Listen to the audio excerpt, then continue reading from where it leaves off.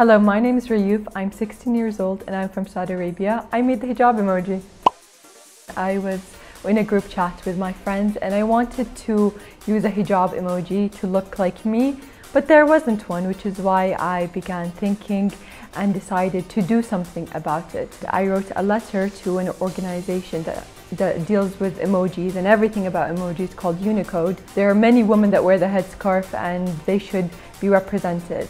Thankfully, they allowed it, and Google, Twitter, Facebook, they have to decide how should we create this emoji? How do we want the headscarf to look like? How should we make the eyes look like? So they all look different on different platforms. The idea has been very big and I traveled to many places to talk about it. It's amazing to know that so many women, so many people, billions of people all around the world will be able to use it because of me.